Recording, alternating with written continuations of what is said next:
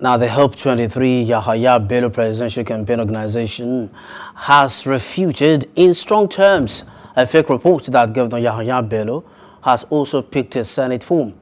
Yahaya Bello Presidential Campaign Organization described the report as a laughable concoction of desperate aspirants who will do anything to be in the shoes of Governor Bello.